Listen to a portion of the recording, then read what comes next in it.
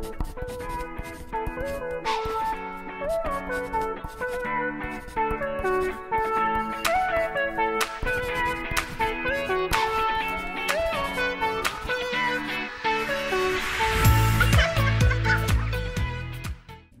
everyone, I'm Madelynn, a Shands Child Life volunteer, and today I'm here with Taylor the Turtle, and we have a very important question for you.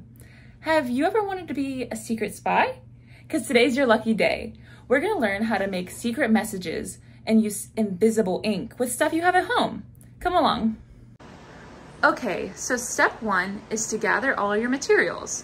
You'll need a lemon and a little cup for the lemon juice, a blank sheet of paper and some Q-tips, a heat source such as a light bulb, and of course your buddy Taylor the Turtle.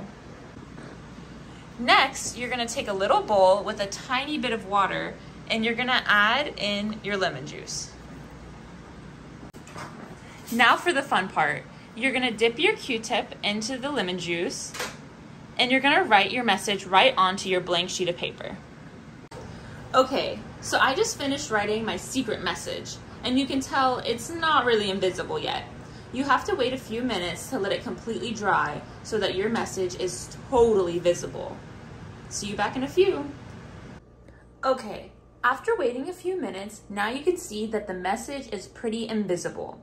So what you're gonna get is a little light source, such as a light bulb, turn it on, and let it heat up for a few seconds.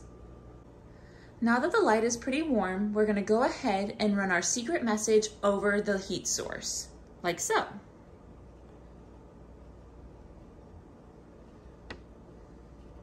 And you'll just run back and forth for a few seconds.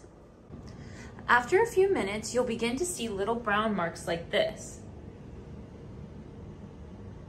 The light bulb can get pretty hot, so it's important to ask for an adult's help if you need it.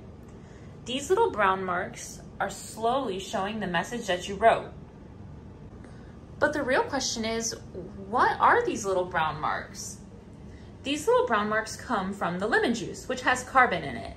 And when the carbon is exposed to heat, it comes into contact with air and then releases this brown coloring that you can see. If I were to do the whole entire thing, it would look a lot like these. Although it takes a lot of patience, sooner or later you'll get letters that appear like this from the little light bulb. Again, the light bulb can get a little bit hot, so please ask a parent or adult or guardian for help. I hope you had fun as Taylor and I explored the science behind invisible ink. Now the real question is, what message are you gonna leave? Are you gonna leave it for yourself, maybe something you can remember, or are you gonna leave it for your friends and family? It's completely up to you. I hope you have fun exploring and remember to ask for an adult's assistance if you need it. I hope you join us next time. Thank you.